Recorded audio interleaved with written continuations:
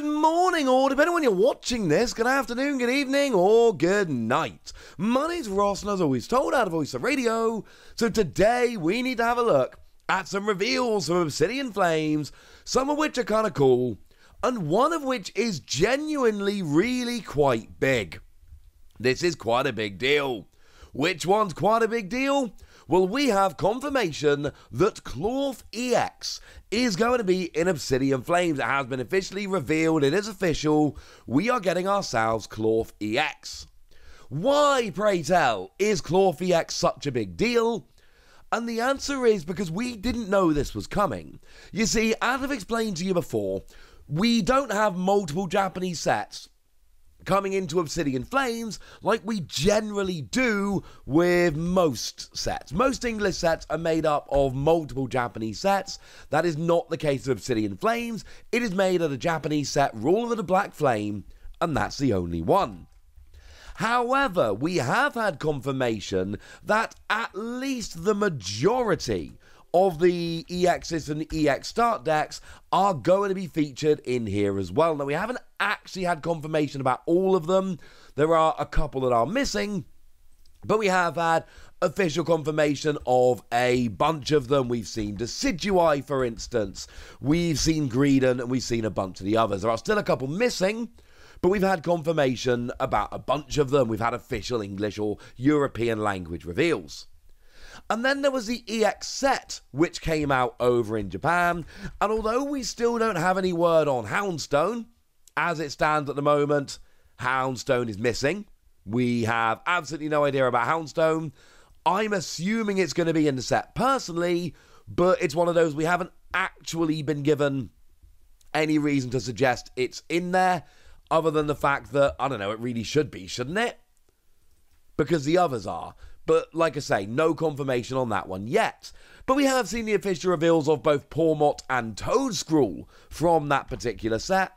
So that's coming in as well. And what we learned from this, the fact that we've got the EX start decks coming in, the fact that we've got the EX set coming in, one of the things we learned here was that, and I don't say this in a bad way, but we are seeing this as a bit of a clean-up set, so to speak.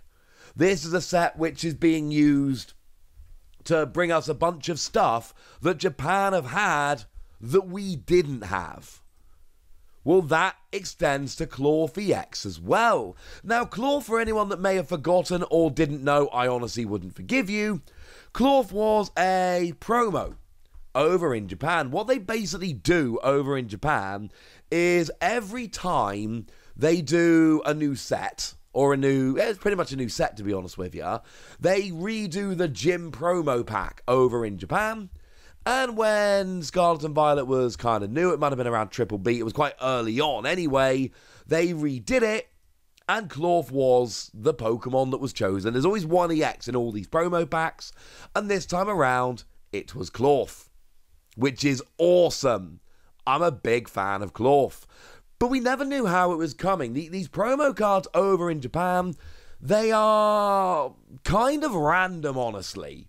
We never know exactly how or when or why, etc. we're actually getting them. It's very much a kind of sit around and cross your fingers. You know, the first of the promos that we actually got in this style of thing over in Japan, although it was slightly different. It was kind of a starter deck promo rather than necessarily a gym promo. But it was the same kind of thing, was Cyclizar. And then obviously we got Cyclizar as a box over here, and that made perfect sense. But the last Sword and Shield one we had, the last gym promo pack we had for Sword and Shield, featured Quagsire EX. And you might be looking at that going, well, hang on a second, Wassy, I don't remember that coming out in English. No. No, you don't, ladies and gentlemen. That card, as it stands at the moment, has never received an English release. That's not to say it won't get an English release, but as I've explained to you before, outside of rare exceptions, when we move on to Scarlet and Violet, we generally stop getting Sword and Shield promos. When we moved on to Sword and Shield, we stopped getting Sun and Moon promos. It's not to say there haven't been exceptions, there have been, but it's very rare. So as it stands at the moment, Quagsire EX The last promo EX and the gym promo packs over in Japan, we never got it. And the thing is, it's actually really good. It's not affected by any effects of your opponent's attacks.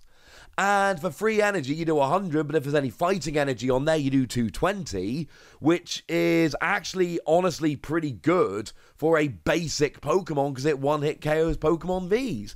In the same promo pack, we also got the Stadium Peaceful Park, and yeah, that was a cool stadium that basically said nobody can be confused, and anyone that is confused becomes unconfused. That card just doesn't exist in English. We never got an English version of that card. So something like Cloth coming out is actually a big deal, because it means it's not a promo. It means it's not being skipped entirely. It means it is a card which actually exists and is actually coming, which, as I've just explained, is not always necessarily a given when we're talking about these promo packs. These Japanese promo packs are a little bit weird and a little bit all over the place. So the fact that we're getting Cloth is genuinely awesome, and I am genuinely delighted. Shout out to Pokemon TCG UK, who did do the reveal here. Yay! So what Cloth actually does, it's got the ability counter-attacking Pinsir. If it's active and damaged by an attack, you discard an energy from the attacking Pokemon, which is annoying for them. And for a fighting double colorless 100 damage, flip a coin. If heads, it actually goes up to 180. This is not the best card ever. In fact, it's not as good as Quagsire. Quagsire is a better card. It is one which I think would have more of a chance of making an impact on the metagame. But the fact that we're getting Cloth in here is kind of big, because this was a card that could easily have been forgotten, could easily have been removed. And let's face it, if you flip heads with this is a decent attack. And if your opponent is trying to attack with little Pokemon, you can leave Cloth in the active, and if they attack, they lose an energy. It's not a terrible, garbage, unplayable Pokemon or anything along those lines. It's not the best card ever, but it is still kind of cool. And it's a card which I personally am very, very happy to see. And it does give us more information about Obsidian Flames as a little bit of a catch-up set. Just remember the nature of catch-up sets. The best cards are overwhelmingly likely to be coming from Ruler of the Black Flame, and these extra promos, etc. are likely, not guaranteed, but they are likely to be on the lower end, at least in terms of kind of competitive viability. And that should immediately make you go, well, hang on a second, Wassy. What about the others? What about Mabastiff EX? Mabastiff was another one. And although it's not, is it out? I think it might just have come out. So we've got Mabastiff EX, which is one we're missing. And also Graphii EX. Now, Graphii EX is actually part of a promotion. We're going to talk about this more in a video very, very soon. But it's in the latest Korokoro comic, although it's not actually in the comic. You have to take a page from the comic to a participating store to pick it up. We don't know how we're getting Graphii. We don't know how we're getting Mabastiff. I'm just showing these very quickly as examples of, hey, just to be clear, there are a couple of other EXs we're waiting for. One thing I do think is kind of important to point out, these were released in Japan after Cloth, and for that reason, I wouldn't expect to see them coming around in Obsidian Flames. I could be wrong, but these would be, whereas Cloth kind of makes sense from a timeline standpoint, I would be very, very surprised if we saw Mabastiff and especially Graphii, because the magazine that gave you the promotion for Graphii literally released in Japan on Friday. It's just come out. The magazine, for what it's worth, did have a Strudel in, just kind of in the comic. You get Strudel, and then it's got kind of a redemption thing. We have to go in person to pick up Graphii, which would be super annoying if I wasn't going to Japan in a couple of weeks. But I am. You better believe I'm going to be trying to go and pick this up as soon as I get to Japan, because this is a really cool promotion. And the idea of picking up this comic where I have to go in person to pick up the promo, and then actually picking up the promo, makes me very happy indeed. Like I say, more on that in a future video. So, they're probably not coming, but Cloth is, and that's awesome. What else has been revealed? Well, Paldean Clodsire. Paldean and Clodsire has gone and been revealed, and I love this, along with Fuecoco, the best of the Gen 9 Pokemon. In terms of cards, I mean, it's got two interesting attacks, I just don't think they're good enough. For a single Darkness Energy, 20 damage, plus poison, and during your opponent's next turn, that Pokemon can't retreat. And I do think if you can trap something in the active with this, it is actually pretty good. Don't forget we've got Radiant Hisuian Sneasler, which will add 2 to the poison during Pokemon checkup. So then all of a sudden you're doing 3 damage counters between turns or during Pokemon checkup to try and, you know, take a Pokemon down a little faster. And if you can kind of trap your opponent with something in the active, they can't retreat. If they can't switch and you trap something that isn't able to attack, you can whittle them down quite nicely using the poison and the attack. I don't necessarily think it's actually going to work, but I do think it's a fun thing that we should be trying to have a little bit of a play with. As for the other attack here, we've got ourselves free energy, 100 damage, and you discard the top card of your opponent's deck. Love that we can do a little bit of milling here. I just don't like the cost.